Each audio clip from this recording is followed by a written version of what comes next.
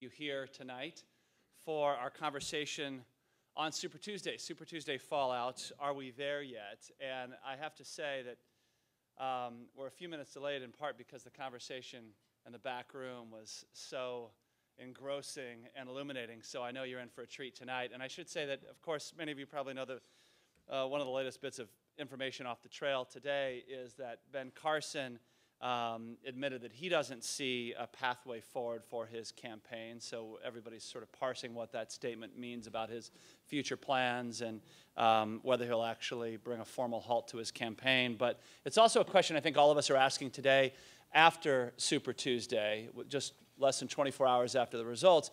What's the pathway forward for all the candidates on both sides of this race? What's the pathway forward for the parties and the coalitions that have actually formed the base of these parties in recent decades? So we'll get into all of that tonight and get your questions as well. I want to say a special thanks to our partners tonight, including Seminary Co-op Bookstore. They are selling copies of McKay Coppins' latest book. It's called The Wilderness: Deep Inside the Republican Party's Combative, Contentious, Chaotic Quest to Take Back the White House. Quite relevant.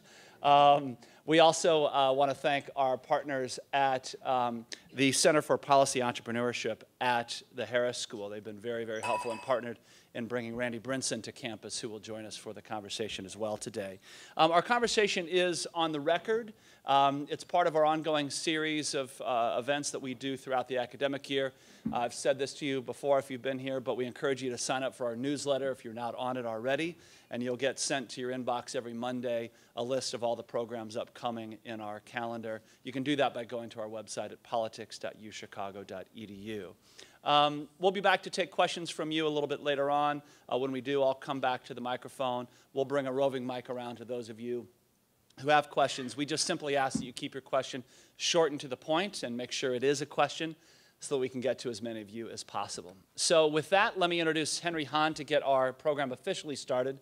Henry is a second year here at the college. He's a math major and spent the summer in Iowa working for the Des Moines Register as an Iowa Project Fellow through the IOP. He's been very involved in journalism, broadly speaking, and is working as an intern for us on our communications team. So please join me in welcoming Henry Hahn to the podium. Henry.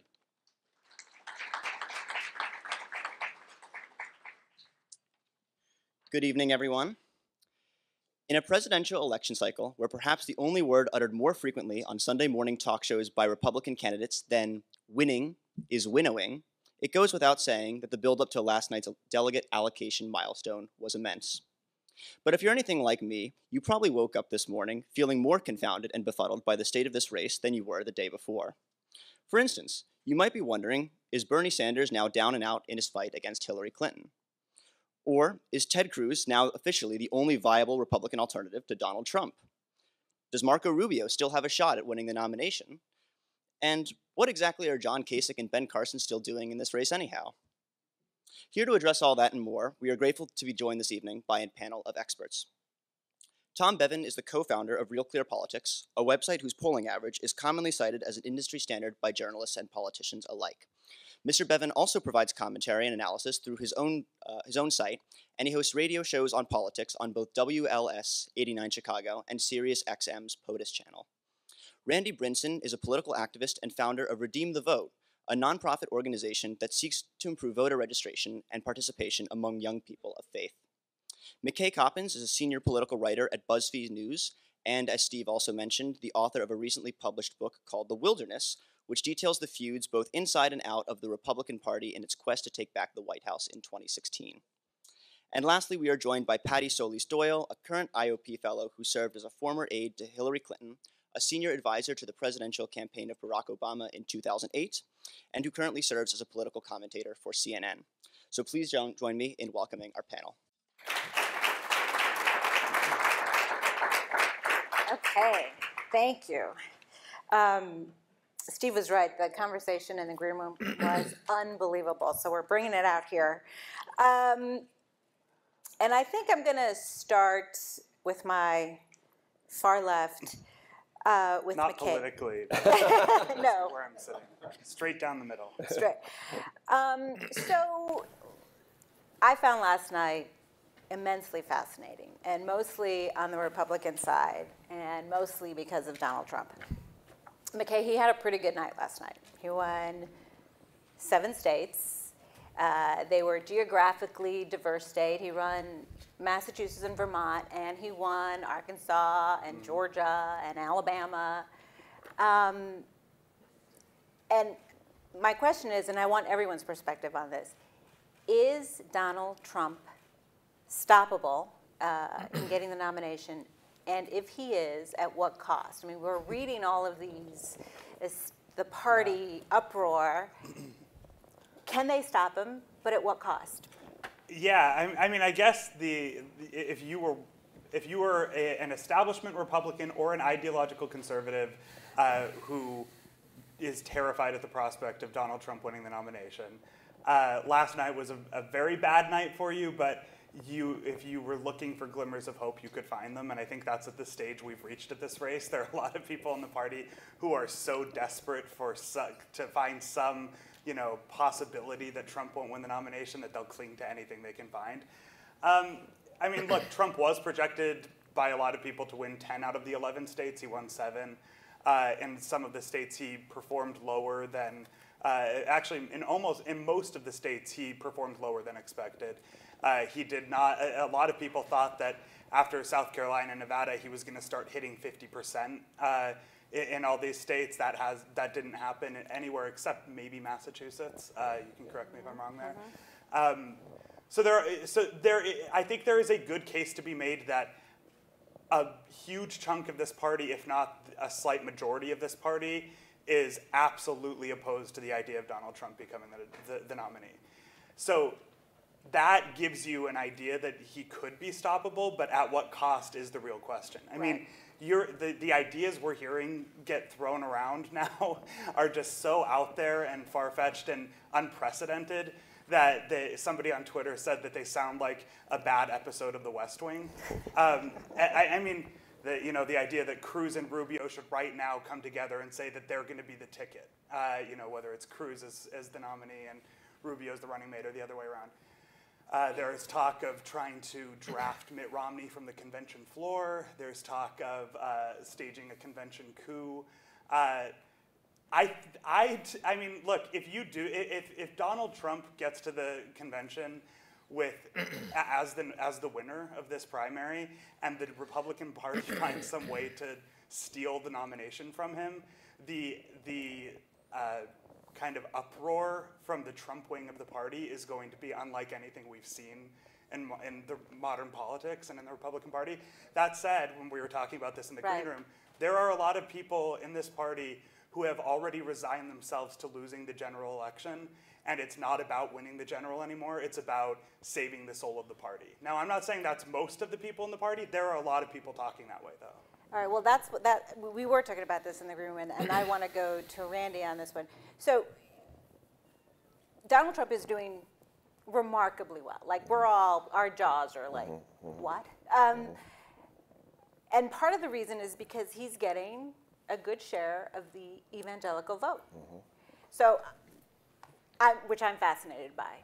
Obviously, this is a man twice divorced. This is, there are so many reasons why he shouldn't be getting much evangelical worse vote. even than twice divorced. Yeah, I mean, and we were talking about it in the group. I'm going to let you talk about it, but why is he getting the evangelical vote? And the same question goes to you. At what cost can the establishment of the party actually stop him from getting the nomination? Well, Patty, I appreciate you having that question. That actually is about a 4-hour answer. All right, can you just I will try to make it down a little 5-minute thing. First of all, this is, as you mentioned, is very unprecedented. One of the things I was talking to people about the pollsters, though, the polling is very different about evangelicals from 2004 to 2008, 2012 to 2009. There's been a tremendous change in what is called evangelical. Now imagine if I asked people in this room, what's your definition of evangelical, you get probably 100 different answers or 10 different answers. Traditionally, evangelical, if you look up in Webster, it means a messenger. Okay, it means to message to people. And it typically applies to Christians that are very strongly devout Christians that they want to share that message of Christ with others. such as Billy Graham and these type of people. That's the traditional thing of evangelicals. However, when pollsters say that to someone and you ask someone, are you evangelical? In the South, it's so cliche to say that people may go to church instead of every week. Maybe someone goes once a month, what we call CEOs, Christmas and Easter only, and they say they're evangelical. So that's something you have to parse through.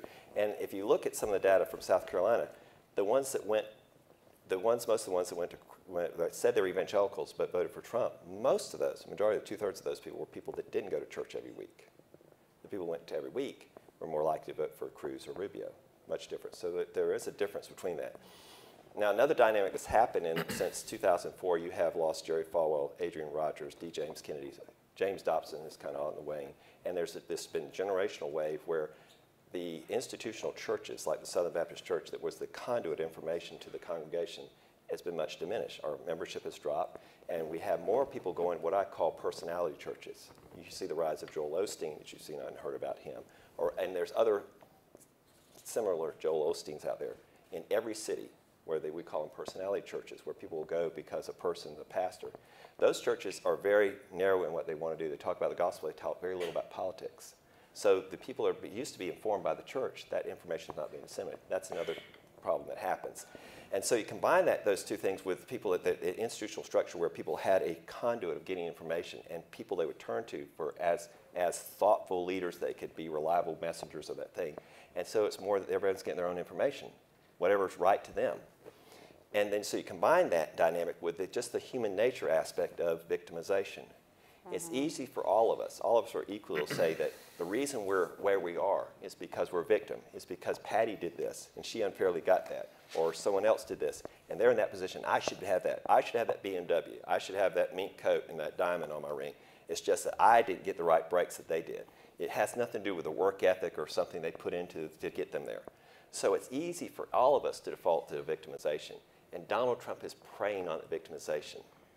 And I would say to some degree, in my view, the left is also doing that thing on the other side of saying, you're not there, you are because of victimization. And that's a very dangerous precedent for a civil society, because if you look at places where that has happened historically, you start to develop where there's actually civil war and clashes in the street. If we continue down that path of this continued division, where you have this continued division and people are, you're going to vote for me because that guy over there is taking from you, or vice versa, we're in a very, very dangerous situation as people. So the thing that we're trying to do is to drive people to dangers, not just the Republican Party that you're talking about, but our society as a whole, of being able to be a whole society that we can work as a democracy for the things that help everybody. I believe that's the core thing that's more important than anything else. So we're trying, my group and others like us, 20,000 pastors, are trying to inform people. We're hoping that we can change that dynamic. We believe that we still can, although you're right, the time is very short for that. So that's one dynamic. The other dynamic that's interesting is that there's a civil war within families. I've never seen a situation where we have families voting differently. You may have a family vote 4 different candidates within a family this year. We have had pastors that are strong, say, Cruz supporters, that they'll go to the voting booth, and this happened in Alabama, where the head of the Baptist State Convention, his wife voted for Trump. He was aghast, you know? So this, and it goes back to this core thing about this, and what I call not really entitlement, that's not a bad word, but victimization, that people are feeding on. And I think that's a dangerous precedent. So that's part of the things that's going on. It's a unique thing. I want to share one more thing that we noticed in our own data that we were seeing with the information we're getting from South Carolina. If you look at the week before as the South Carolina primary was coming for the Republicans on Saturday, that whole week Donald Trump's numbers every day went down. Karl Rove saw it, we saw it. The turning point was the Pope making this comment about the wall. He flipped 5 points in 24 hours. We saw it. We saw it. CNN did a dynamic poll that night, and he was going down and immediately flipped the next day. Cruz and Rubio and all the path made a terrible, terrible mistake in my view. If I was their advisor, I would never told them. They agreed with Donald Trump. It was the death knell for them in South Carolina. What would have been a better answer would have been something like this. When he's talked about bridges and walls, he says, you know, a lot of people are saying that the Pope is talking about walls, a wall in Mexico. But you know what? There are walls in our society, and we need to build bridges to things to find solutions. I feel like I have those solutions that will help benefit all of America, not just a small segment of America. If they had said that, it would have changed, in my view, it would have changed the dynamics of the South Carolina primary. But I've never seen 5 percentage points change within 24 hours. And that happened in South Carolina, which propelled him, gave him a wider margin among evangelicals, and ultimately won South Carolina. So, same question, and just briefly before we get to Tom. Can he be stopped? I think he can. I mean, I think if you look at if we keep him below, he doesn't win. If he doesn't win the 50%, he doesn't get the winner-take-all states. Or if he loses some of those key states, you've got Ohio that has a lot of delegates. You've got Florida that has a lot of delegates. You've got North Carolina. And if this narrative gets out, and you start seeing, I'm hoping that we'll actually see departures of Trump delegates. As more and more information, Donald Trump is more defined. I hope and pray that some of these people will start to rethink Donald Trump. And if you see delegates that leave Donald Trump, it'll be the delegate. If the delegates lead the departure from Donald Trump, it won't have to be the establishment or anybody else that's leading that Trump. That will be the telltale sign. If that doesn't happen, then I think it'll be difficult. If we can do those other things, possibly. Okay. Well, I find and it when fascinating. when you say leave Donald Trump, you mean boycott the convention? I say they leave, and they publicly say they have made a mistake about Donald Trump. You're talking his delegates. Delegates that are assigned it, yes. Never been done before. Never been done before. Well, and each state is different, right? Because not all the delegates who are technically assigned to Trump are actual Trump supporters. That's right. That's right. That's correct. For example, like That's in right. Alabama, okay, when Huckabee won Alabama in 2008, all the people that won that delegates, none of those people ended up being delegates. They were all party people picked somebody else to replace them. There was not a single Huckabee delegate in 2008 that was on the floor of the state convention that was elected by the people at the ballot. You know, you have your ballot and you have Huckabee and assign so-and-so's name.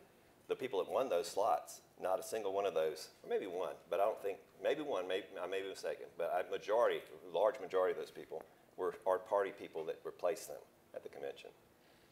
Okay, so just to play devil's advocate, let's say this happens.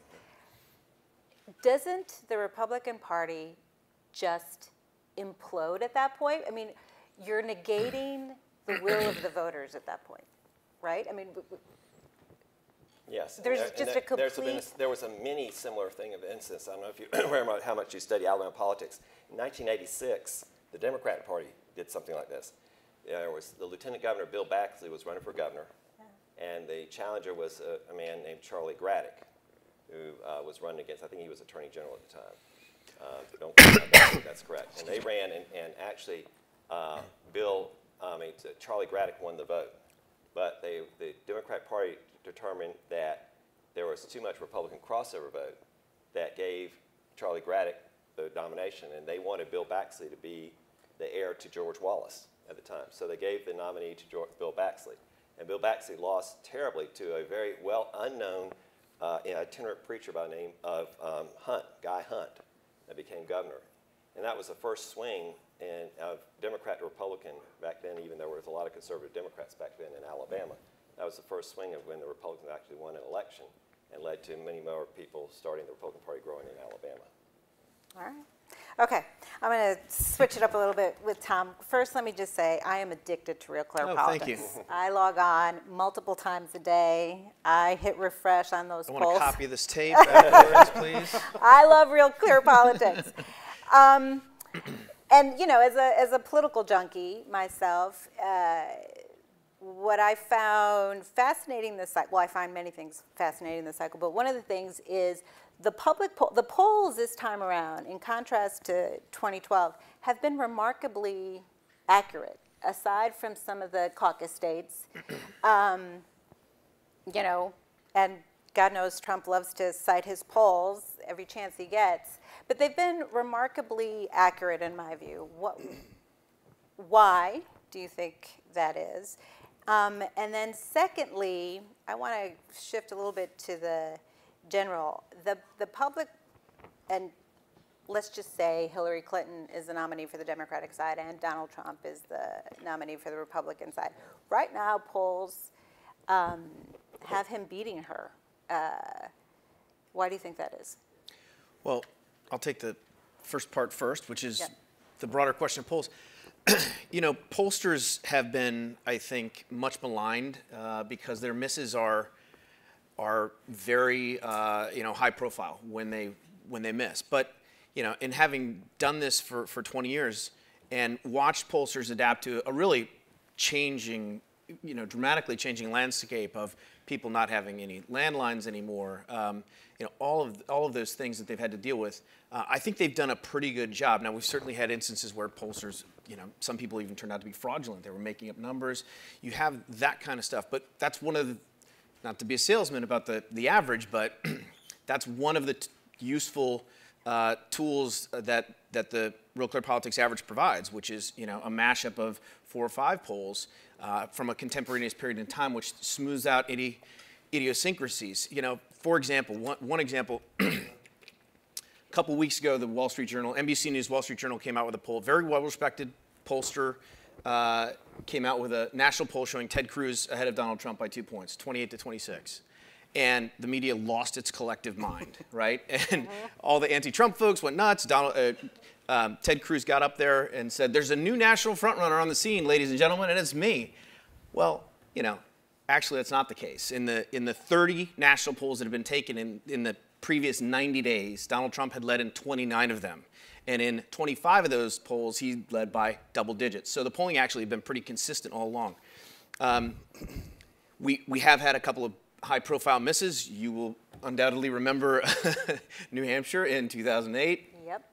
Barack Obama came storming out of Iowa, and all the polls said he was going to win that state by 8 or 9 points. And there was a pretty dramatic shift toward Hillary Clinton, which pollsters didn't capture because they weren't in the field for the final 24, 36 hours. They stopped polling before the weekend, and so they didn't catch it. It happened in Iowa this cycle, too. Right. Predicting Trump. It did happen in Iowa. Actually, there were a couple late polls that showed the caucus really close.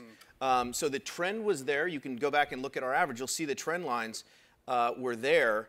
But even, you know, Ann Selzer, the Des Moines Register, she's, Right. you know, considered the gold standard, had Trump winning by 5, and he lost by, I think, about that amount. So, but I agree with you. The polls, I think, by and large, have been pretty good and pretty solid. And, you know, that's one of the things that I went back and actually looked at the averages, because I had heard a lot of this talk today, too, that Trump had collapsed in the final, you know, 24, 36 hours because of this David Duke KKK thing. Actually, if you go back and look at the averages, he was pretty much on in almost every state. The only state where he underperformed pretty significantly was Oklahoma. He was up double digits there, ended up losing that state. And in Virginia, where he had a 15-point lead at 14.5 and ended up, you know, winning by just a couple. So, and that actually wasn't because he fell down. It was because Rubio surged. Right. So, as far as the general election is concerned, I just looked at it before I came down here because, excuse me, Donald Trump says repeatedly, often, very confidently that he's beating Hillary Clinton in a general election. It's not true. There are 4 polls. That's so weird that he said something that's not true. Yeah, right? It's Shocking. so weird that he's Shocking. talking about polls. It's not like what you would think with Donald Trump. Right. Anyway. 4 polls, general election matchup polls have been taken in the month of February. Trump is leading in 1 of them. He's losing in the other 3, and on average, he loses to Hillary Clinton by about, I think, 3 percentage points. She's at 46, he's at 43. And the other 2 candidates, Cruz is actually beating Clinton by, I think, a point, and Rubio's up by about 5. So clearly, you know, Rubio is the best general election candidate as of right now, given the data that we have, and Trump is the weakest. Let me mention something else, too, about the numbers in the state Super Tuesday and talk about. No one has asked, I haven't heard, at least people or media hadn't called me and asked me this, is why did Cruz do, we understand why he did well in Texas, but why did he do better in Oklahoma, as you referred to? Why did he almost caught Trump in Arkansas? And there's a reason, I believe there's a reason for that. If you look, and a lot of people aren't aware of this, but if you look at where the incubators, if you will, of where emails come out of, where there's family focus, people that get informational gatherers, they're concentrated in Oklahoma, Texas, and Arkansas. Family Life Ministries is based in Little Rock. All these people, they think Trump is an anthem. Okay? So it gives me hope that they're the first people, the purveyor of this information on Trump, when people finally came out of their slumber and start purveying this information. I looked at those numbers and I thought, there's something more to these numbers, why he's doing well in these little states. Alabama, Georgia, Tennessee, they don't have those local institutions that have national reach. Now, that may end up being nothing in the end of the day, but I think there's something to that because these people that have local influence, that have national reach, they're going to ones when they have national reach, they're going to be bringing in this information, okay, and they're going to be disseminating it. Some of that's going to spill out into the local election, and I've seen that before. So I find that's interesting. So now project that to say Missouri, for example, where Eagle Forum is very strong, and they have a very anti-Trump thing where Phyllis Schlafly is based in St. Louis. Will that have an influence on evangelicals in Missouri? Other places like Ohio, same thing. In Ohio, there's tremendous number of evangelical ministries in Ohio, for example. So it'll be interesting to see if this national movement, if you will, of this anti-Trump thing that people finally woke up to, as it filters out through the community, will it have an effect in some of these states where these people have strong local, not only national influence by bringing information in, but disseminating it locally? Can I just add one thing? Another alternate theory, and it might play off of that to a certain degree, which is the places where Donald Trump lost last night were closed caucuses and primaries. He lost in Minnesota. It was a closed caucus. He lost in Alaska, closed caucus. He lost in Oklahoma, closed primary. He lost in Iowa, closed caucus. The only place he's won in a closed caucus was Nevada, and he dominated. So that, it's not dispositive, but it could be the exception rule. A lot of people think that they have a chance of slowing down Trump in this period now, this 2-week period before the winner-take-all states, because you have, on March 5th, you've got Kansas, Kentucky, and Maine, all closed caucuses. Hawaii is a closed caucus on the 8th. Louisiana is a closed primary. Idaho and Michigan are closed primaries. So it could be the fact that when you're able to narrow it down to registered Republican voters, that Trump doesn't do as well. At least that's the hope. And that certainly is the hope for Marco Rubio, because Florida is a closed primary as well, and it's winner-take-all 99 It really delegates. depends, though, on the state. Each state has different rules about how late you can register as a Republican to go then join the Republican primary. Because in a lot of the states, you've seen a huge surge in last-minute Republican registrations. Those people tend to break for Trump. They're people Trump is bringing into the process. So in the states where that's harder to do, where there needs to be a bigger period in between when you register and when you can vote, the Trump might not do as well. That's one. One other dynamic, too, is interesting that we haven't talked about is there was this fear if Trump is the nominee, what will happen to these other Senate races, for example? Right. Well, that's if the primary is any indicator of that, that really doesn't transmit, because I thought it was crazy. I'm looking, here's Trump at 40-something% in Alabama, yet you'd think that, okay, well, let's throw all the bums out. Shelby wins by 70%. Mike Rogers wins by 70%. Martha Roby wins by 70%. And these people had F grades by Red State and all these people, Conservative View, F, least effective congressman. The problem was those people couldn't get their message out because it was drowned by Donald Trump every day. So, but to that point, the question that interests to me would be, as this fear is about, well, gosh, if Trump says we lose the Senate, the Republicans, is the primary an indicator of that if it doesn't translate, or will it be different in the general election? Who knows? We don't know that yet. Right.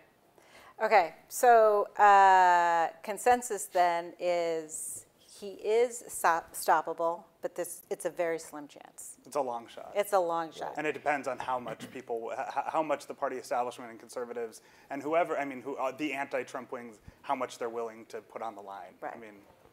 Okay, so let's talk about the Democrats a little bit, and I think that falls on me because it falls on me. Hillary had a good night last night, too. She won 7 states and a territory. She won the South by large margins, she won Massachusetts, which I think, though, is even more important than winning the South, which she was expected to do because of the minority vote there. She won in a white liberal state that was in the backyard of New Hampshire, where Bernie Sanders kind of blew her out a few weeks ago. So while I think Bernie Sanders has won a fantastic campaign, I mean, this is a guy who was nowhere 8 months ago, and he has raised an extraordinary amount of money, $41 million in the month of February alone. He has resonated with, I like to call it that sort of flip of the coin on the Democratic side of that, anger and frustration with Washington and institutions and establishments. And what I think he has been most successful in doing is really dominating the conversation on the Democratic side and forcing Hillary Clinton to go left on issues that she hadn't foreseen that she was going to have to go left on. Having said all of that, I think, and Tom, I want to get your view on this, it's a very difficult path for Bernie Sanders moving forward. I mean, the math, the primary calendar and the delegate math is just not there for him. Next states up are Michigan and Mississippi. I think it's pretty clear that Hillary's going to win Mississippi. And Michigan, she sort of put a stake in the ground with Flint. And while Bernie thinks he has a fighting chance there, he's putting a lot of money in there. I just don't know if it's going to be enough with the trade issue. So in my view, I think Hillary is going to be the nominee for the Democratic Party.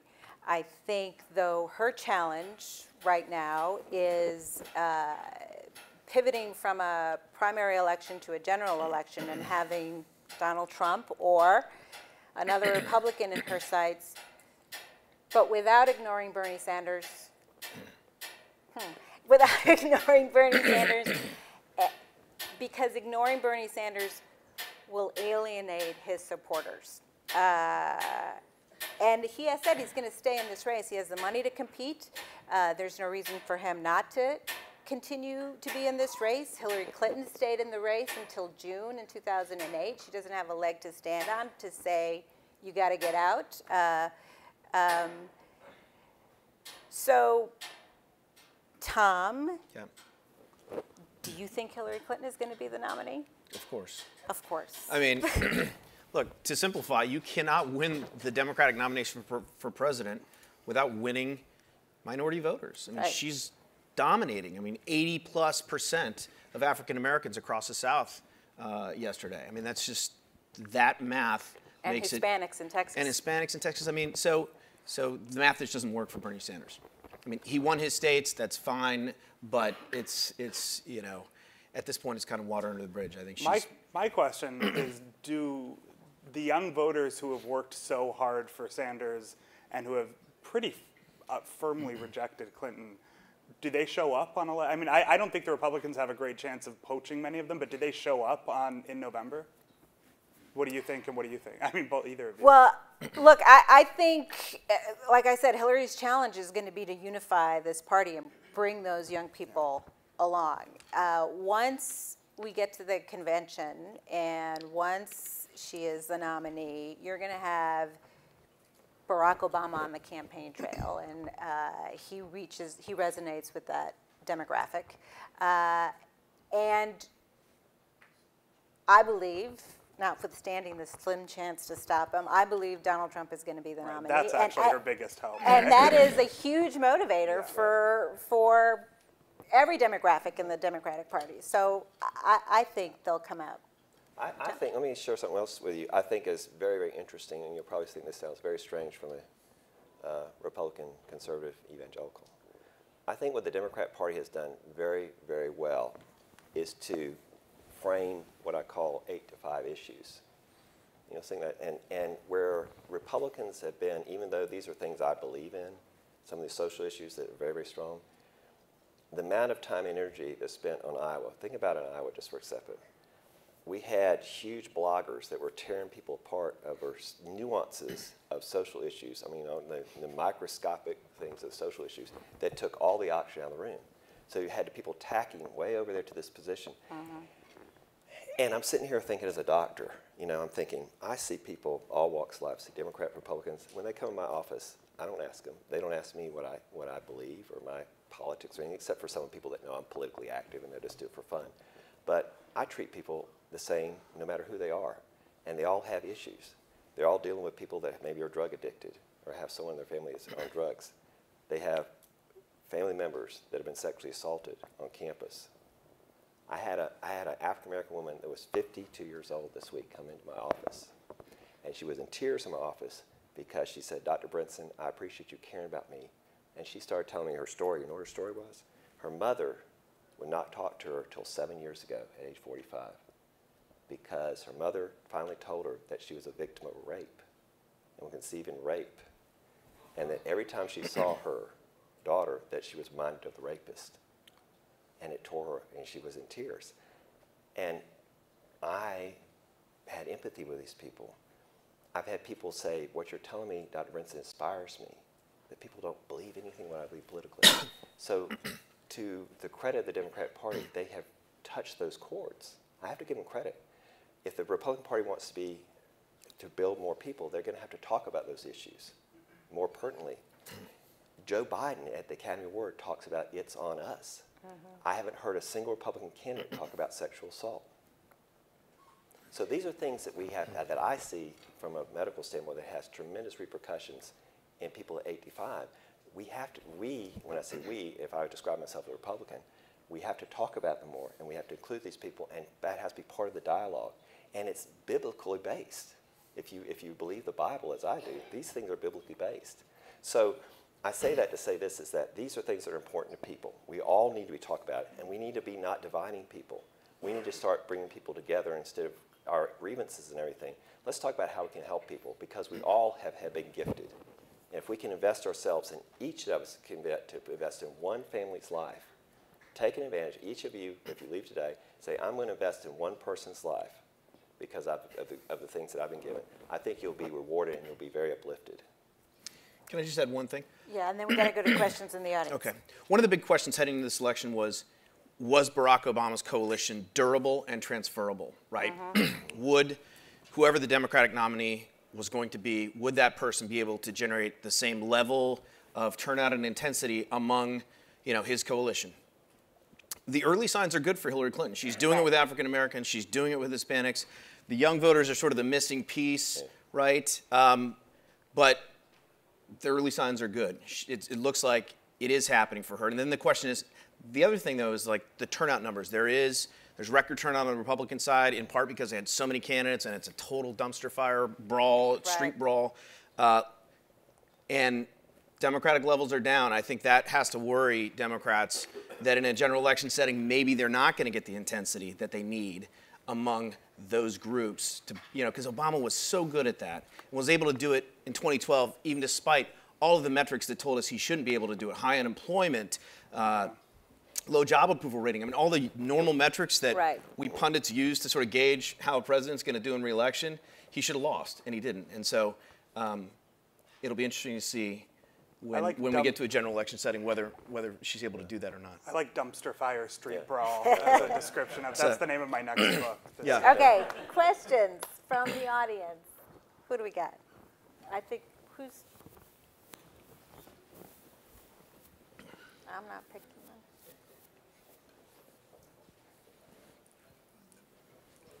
Citizens United was based on Hillary, the movie.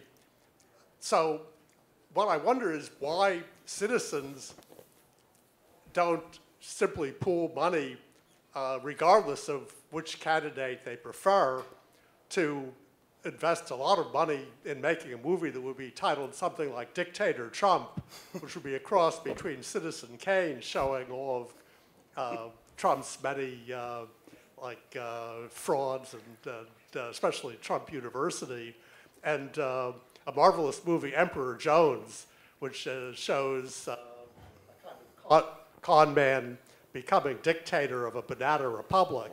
And so with the right amount of money and showmanship, one could present a performance that would be a parody, although a lot of it would be based just on quoting Trump, that could be very entertaining and also could really eviscerate Trump, hitting a lot of the foundations of his support. But my question is, why don't people who think Trump would be a disgrace to America rather than make America great simply do this?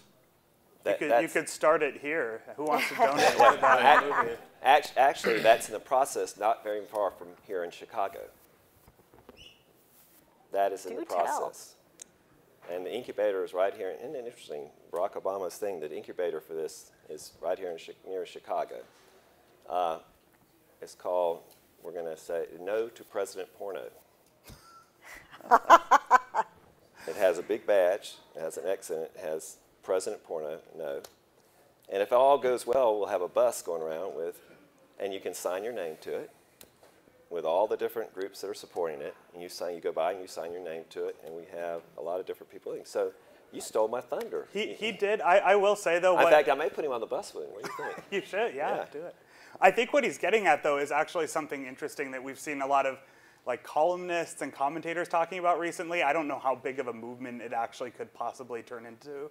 But there are a lot of people have argued that Trump is such a, people on the left, that Trump is such a menace, that he would be so bad for the country, that him winning the Republican nomination and he even having some sliver of a chance of becoming president is frightening enough that people should switch their party registrations and vote against Trump in the Republican primary just to ensure that that doesn't happen. I think that that's a long shot in terms of actually getting a groundswell big enough for that to happen, but it does show the level of anxiety about a Trump presidency that a lot of people have. And I have to say, as somebody who has been on the receiving end of a Trump flame war, I understand the sentiment. And in fact, it'll be very interesting.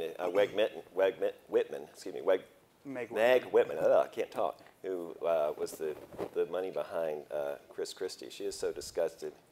There's word that she is talking to people like Oprah Winfrey to get everyone on the same page. Wow. And if Oprah Winfrey and Meg Whitman get on the same page just on this one issue, that would be pretty remarkable. All right. Next question. How about the student over there? Yeah. Hi, thanks for coming. What do you think the effects of a large-scale organized super PAC-backed advertisement campaign against Trump will be? Do you think those attacks will work, or will they just confirm the idea that he's being targeted by the establishment, and will it drive more people to support him? Go ahead. No. I think it'll work. We don't know because there has been no sustained effort with resources to attack him or to even to unveil who he really is. There has been no sustained effort. So all of these do them. I mean, but no one is stepping up. No one is Patty, doing it. And it should have been done six months ago. Okay, I've done a lot. This is the thing. 6 months ago. So there was always this notion, and I've done a lot of reporting on this, that for like months and months when Trump was leading in the polls last year, there was this idea that he'll flame out, he's a joke, whatever. And the worst case scenario is that we'll get like a couple months out from Iowa, and if he's still leading in the polls, this huge concerted effort on the right will come together with super PACs and opposing presidential campaigns, and they will carpet bomb the early primary states with negative ads about Trump exposing him, and that'll do the trick, right? Because there's so much fodder, and the fodder is there. There's plenty there. That the anti-Trump cavalry is decided to start turning into gear like this week. Right. Which is insane if you think about it. But that's where we are. And so it is possible that it could have a big effect. I actually do think that there is no human being on earth who can withstand $100 million in negative ads without at least having the public perception of him seriously changed. But it might be too late. It's too late. Well, there's two things, two caveats to that. And for example, my company, the way I work is our consulting company, we do work for everything from the American Cancer Society, stop smoking campaigns, to political campaigns. So when you're talking about emails under the CAN spam law, I can send emails to you if I'm double opt-ended. I have 130 million emails in the United States. It's kind of scary. I can go to a street in Chicago. I can tell you how much you owe on your mortgage. I can tell you where you work. I can do all this stuff because all this information is pretty, not everybody, but I'm just saying there's a lot of information. I can tell you what magazines you read. So can President Obama. That's why he became president. Nobody reads magazines anymore. Well, I know, whatever things you advertise on BuzzFeed. On BuzzFeed, yeah. All this information out there. But the problem has been on the right is that most of these groups are C3s. You know, that's the problem. So they're afraid they'll lose attack. They can't electioneer. So Concerned Women of America, Susan B. Anthony List, Pro-Life, National Right to Life, all these groups most of them are C3, some are C4, so they don't technically electioneer. And then you have the people that could do that, but now that money is all moved in super PACs because they want to control the message. And these people who run the super PACs have the money because of the money, the connection to the Koch brothers or whoever their funder du jour is. But they may not know what the grassroots really wants to hear. And that's where the disconnect is. So there's all this, it's like having an attack. If you imagine you've got your troops massed, and you're going to assault this fortress, right?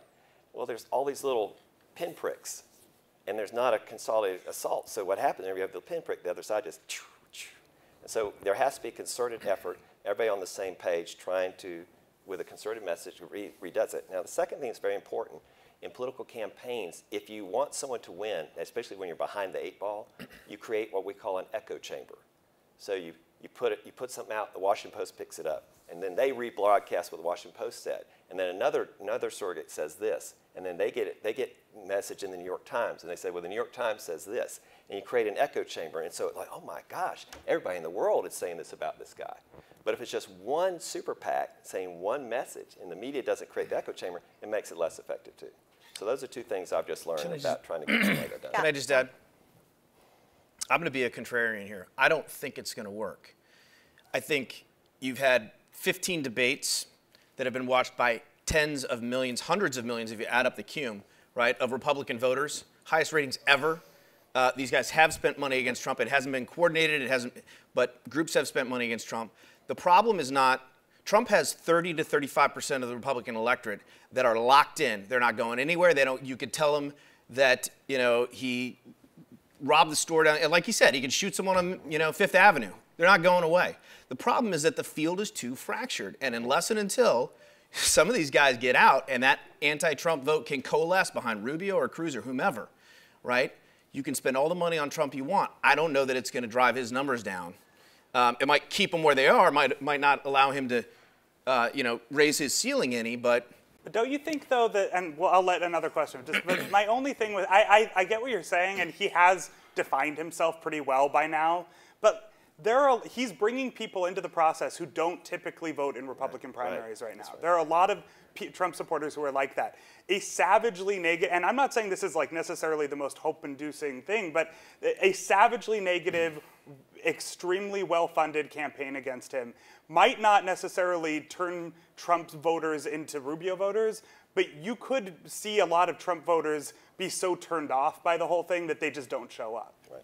You don't agree? You don't think that's possible? I mean, maybe it's possible. It hasn't happened yet. Too bad nobody tried testing this theory 6 months ago. And also the thing that's really important that everybody takes away from this stuff, the Republican Party is not Donald Trump. If you boil it down, you're talking a 10% of the whole electorate. You're talking about only 10% of this hardcore people. These were the same hardcore people that had these very, very harsh views that it was feeding. They were always there. There's always this minority of people that have these very harsh views that make their home in the Republican Party. We're not proud of them. I'm not proud of them as someone aligned somewhat with the Republican Party, not always. But we're not proud of them. So, but it's very small, just like Massachusetts. It got 49% of the vote, but of what? How many Republicans are in Massachusetts? So you have to look at those numbers like in that view too. Okay.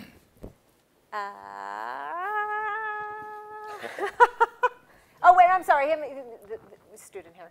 Yeah? Well, maybe I'm a little bit biased because I'm anti-Trump, and I've written so much and thinking so much about what's going wrong with him, but now I start to think more about what's going wrong with his voters. I'm thinking about the political culture in the United States. I believe that in this election, the pain is more about the addition rather than the subtraction. I think it's the duel between the new class of voters for Trump as opposed to those people who, for whatever reason, dislike him. So I think he's riding high on popular culture, and there's a deep-seated reason, which I believe is the anti-intellectualism in the United States, because there are so many facts that's going wrong with Trump, including the immigration issue. So my question is, for these unprecedented turnout rate on the Republican side, is that primarily about Trump's appeal? And if that correlation is high, is it an indication of mob rule? An indication of? Mob rule. Mob rule. Who wants to take it? The only thing I'll say about that is that the Republican Party establishment does share some blame in the rise of Trump for a lot of reasons, and one of them is that the people who are flocking to Trump are generally feel disenfranchised, feel ignored by the political establishment, by the Republican Party. A lot of them are white, working class men, women. A lot of them, frankly, are maybe not weekly churchgoers, but people of faith who feel like the Republican Party is constantly ridiculing them, the political class is ridiculing their beliefs on social issues. A lot of people feel like they've lost their jobs because of illegal immigration. They feel the economic anxiety of a very slow recovery. And frankly, the Republican Party has, for too long now, I think, been the party of the job creators. Mitt Romney's entire stump speech, I covered Mitt Romney in 2012, was about how we need to champion the job creators, champion the small businessmen. That's great, but the majority of this country is not small businessmen, and the people who are going to vote for Trump are the people who have been laid off by small businessmen. And the Republican Party has not done enough to reach out to those people, to make them feel like they're part of the process, make them feel like they're appreciated and listened to. The last thing I'll say is Trump, I was in Nevada when he won that night. He said something that a lot of people in the political class made fun of.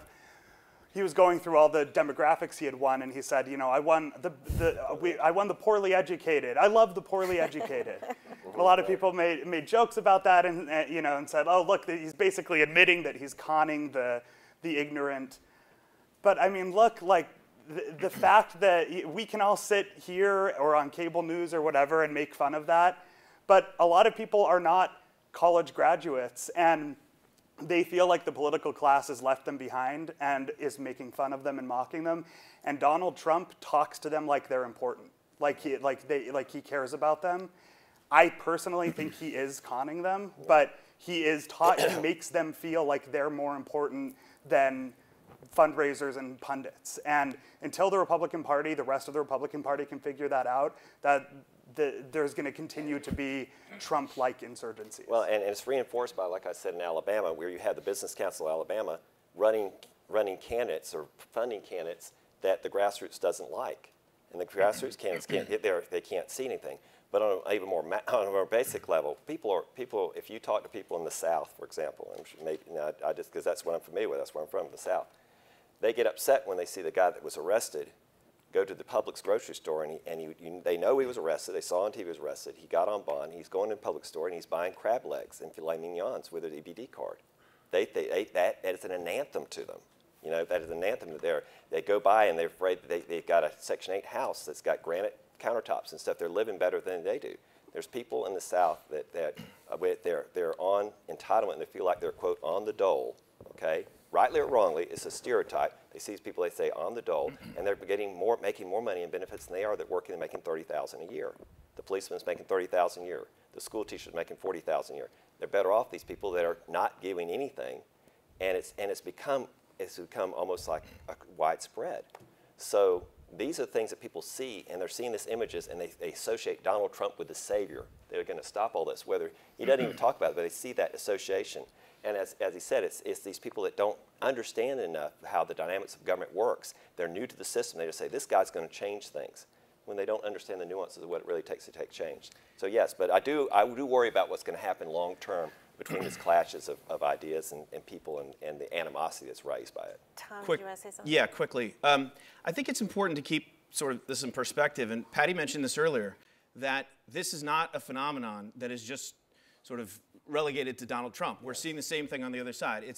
It's two sides of the same coin, right?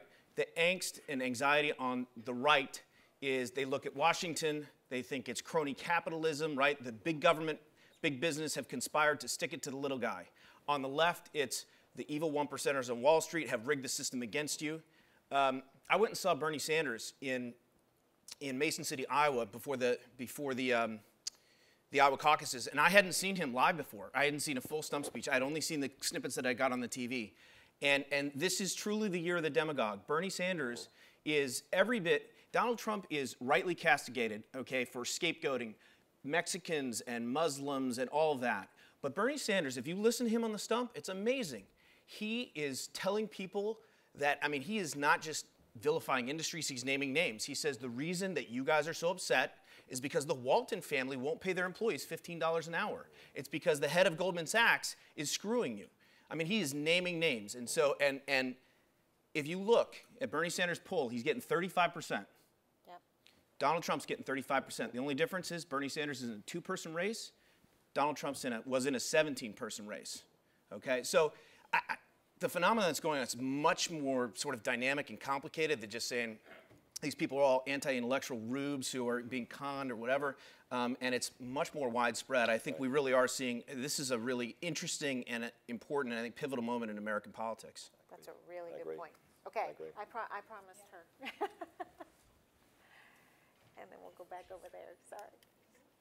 So I have a few things to say, but I'm going to try to make it as succinct as possible. I think conservative radio created the narrative for Donald Trump. I mean, they created him for many years, and it just has metastasized now to this political cycle. But if you go back to when Barack Obama ran, I mean, Donald Trump really created the narrative along with Palin in terms of him not being, and actually Hillary provided him with some talking points as well, with him being a foreign-born and that he was not really an American. I mean, all those things have been seeping through the political stream for the last 8 years, if not more. And then you have the conservative radio hosts who in many ways actually support Donald Trump. I listen to conservative radio on a regular basis, and they actually make a lot of excuses for him. It's that political red meat that people are really actually, they want that political unrest. They want to go out there and, you know, turn things up. And I think with Donald Trump, whether you believe what he's saying or not, he's consistent with his message, is clear, and it doesn't have all the political finesse. Anybody can, it's very palatable, and to be honest with you, even though I don't support him anyway, I think he's giving us that unicorn kind of politics. In a way, so does Bernie Sanders. I love Bernie though. It doesn't, you know, it's that very high level kind of, don't you wish rainbows with Skittles in the sky?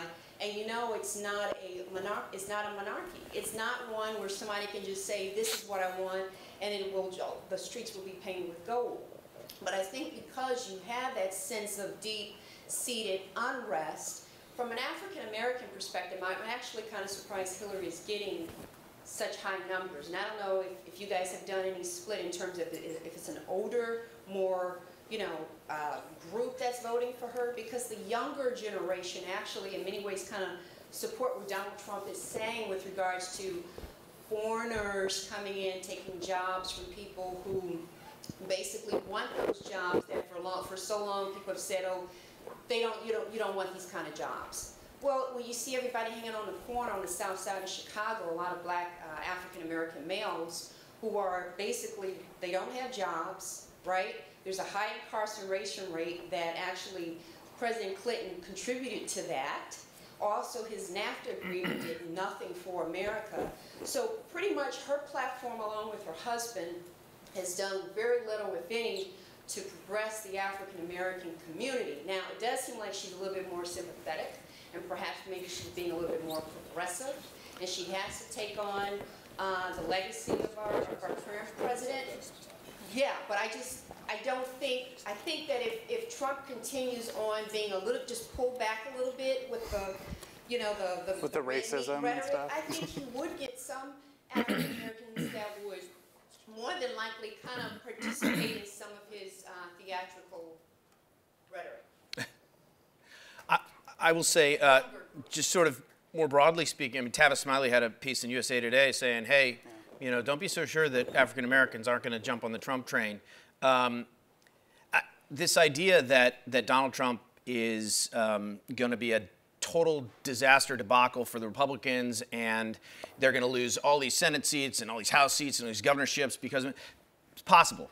It's also, you know, could be the opposite because for the exact reason that we've been talking about. He's bringing new people into the process. And if he gets in a general election against a candidate who has massive flaws of her own. That's what I was about to say. Yeah. You know, and we were just talking about today, they're already at like 45%, and imagine 6 months of them beating each other up and all the money. I mean, they will probably be the two most unpopular, unlikable candidates. So to your point, I think that anybody who thinks they know what's going to happen, if this election cycle has taught us anything, it's that we don't know, and we shouldn't assume things. Yes. I was just talking to someone today. Ben Carson's out. Okay. Well, I've heard people say, well, that means, you know, those voters are automatically going to Ted Cruz. That's going to help Ted. Not necessarily. Donald Trump's doing fine with evangelicals. Marco Rubio is doing well with evangelicals. So I just. Yeah. I so echo. I mean, I totally hear you. I worked for Hillary Clinton for 17 years, and I'm nervous about running against Donald Trump for her. I'm very nervous.